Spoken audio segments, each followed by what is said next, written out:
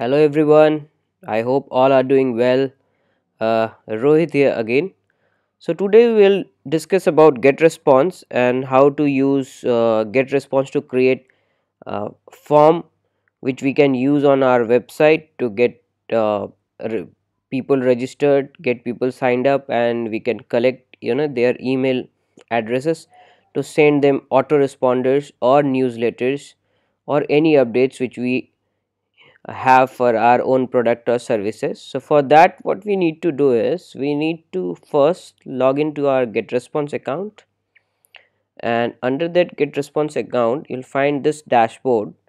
We'll create a form first with which we can collect email IDs. So you can see there are three different types of tabs are here. One is add contact, create form, and newsletter. Above this there are different bars: contact bar, message bar, statistics, form bar. So we can go here also at the form bar and we can create form, or we simply you know hover our cursor to this place and we can click and start creating a form. So let's move forward and start creating a form. So we'll not go to all these stuffs, we'll simply go and create with the form which is present with list uh, builder wizard. It's a predefined pre-built form. We can choose any form from this according to our need, or we can go to the left side and we can find there are different criterias, different types of form like general form, newsletter sign up, free course sign up, and other details are there. You can choose any of this, or you can create your own form by clicking blank. So I'll simply go move forward and I'll choose any of the form out here. So for an example, if I go ahead and I'll choose want to get a smart tips from our expert, so I'll just use this form template and I'll move forward. I can see that there is another window which opened with the form. So now what we can do here is we can edit this form. You can see at the right there are different columns. With the columns we can edit, add fields. We can add any field if we require. Then we can change out layouts, we can change style. So we'll go move forward and we can change any style we want, or we can change the layout. So first of all, what I'll do is I'll just shrink this form a bit, and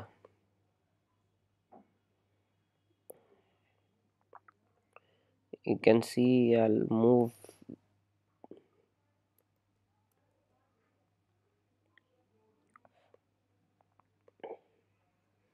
So if I want to edit something inside this, I just need to click that, and then I can simply under this, if I click, I can write anything which I want. So you can see smart tips. If I want to write in small letters, I can use that, and then what I'll do is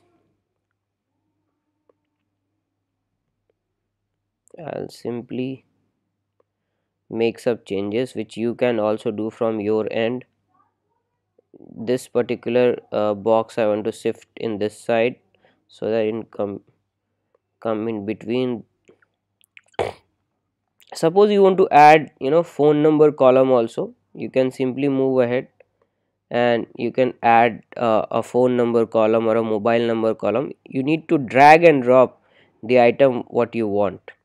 So you can see that I have just dragged and dropped one of the box, mobile number box, if I require mobile number. So any field which you require, you just need to drag and drop it here. Even you need image, you can drag and drop it here. If you don't need an image, you can simply leave this as it is.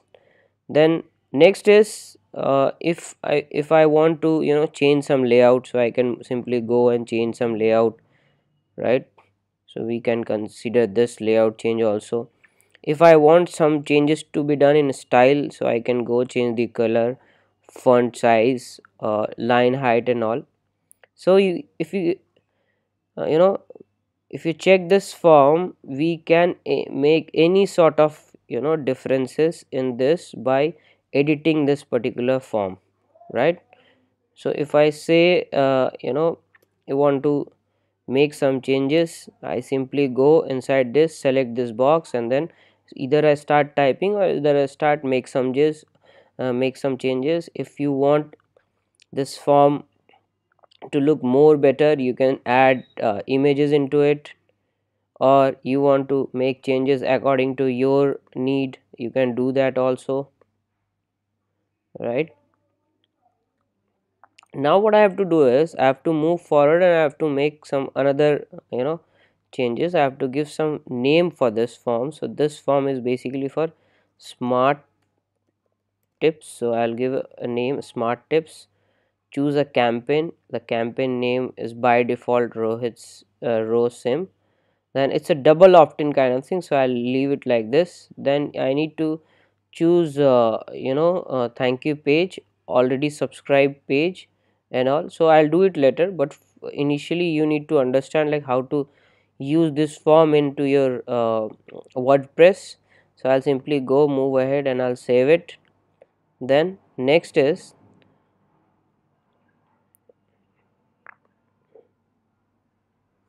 let me make this form bit smaller. Next is I'll go and simply save and publish. So the moment I go save and click save and publish, I'll get some JavaScript. So this JavaScript I have to copy.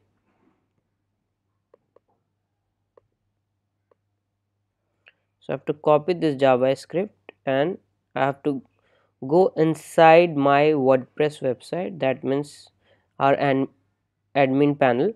So either I go to any of the pages where I want to use this code so that my form can appear. So I can go to contact box, contact page. Under that page I'll go to text column here, and under that text column I can paste that code. So I'll just update it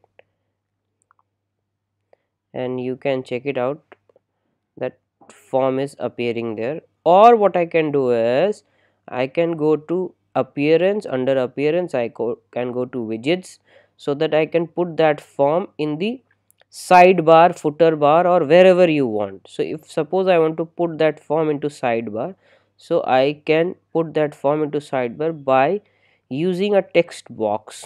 What I'll do is I'll drag a text box to sidebar.